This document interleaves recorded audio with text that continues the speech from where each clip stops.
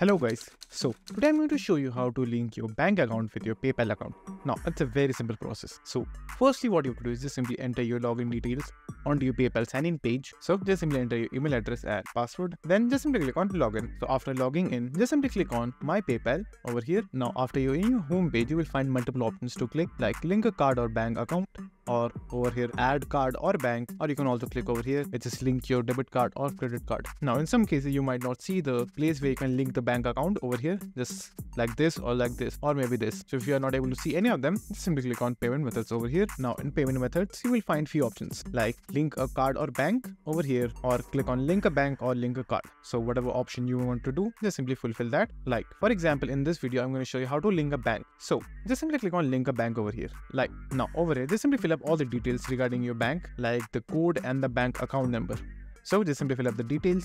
So after entering your bank details, just simply click on link your bank. Now after that, when you click on link bank, they will send a OTP in your phone. So just simply enter the code over here, and then within a few seconds your bank should activate. So just simply wait for it, and there you have it. Your bank is linked. So that's it, and thank you for watching, and do like and subscribe to my channel, and take care.